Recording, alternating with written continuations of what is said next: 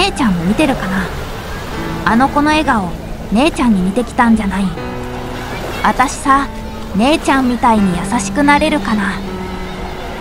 姉ちゃんみたいに強くなれるかな。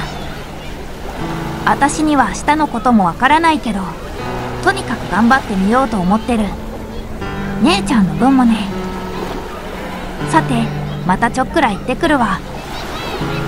またね。たった一人の姉ちゃん。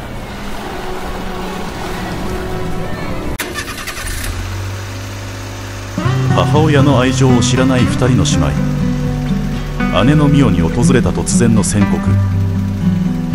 若年性アルツハイマー。妹のミユは姉を連れて思い出の地を巡り始める。蓋を閉じていた確執、おのおののまっすぐな愛情が交差する。失われていく記憶の中に最後まで残るものは何か。終わりの始まりへと誘うロードムービー。記憶は紡がれて、そして永遠にループする。目の前でまだ私を魅了する眩しい光